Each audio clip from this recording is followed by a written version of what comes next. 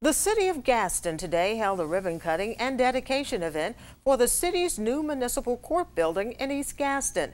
The building, located just off Highway 278, was once the J.K. Weaver Technical School. The facility now houses the offices of the city's municipal court system, complete with a courtroom and a police precinct. Mayor Sherman Guyton says that the new facility will help relieve congestion at the City Hall and be an asset for the East Gaston community.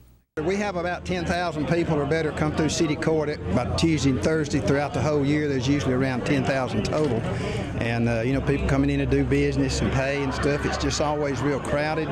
So we started looking at this a few years ago when the Board of Education gave it to us.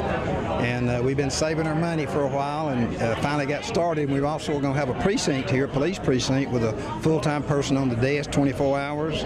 And then all the patrol cars will meet here to disband on, in the morning and at night when they start their shifts.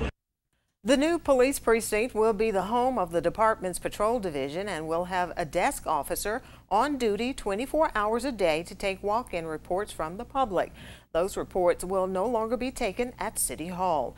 The department's administrative and investigative offices will remain in the police headquarters at City Hall. The city spent about $600,000 to remodel the building, which had been given to them by the school board.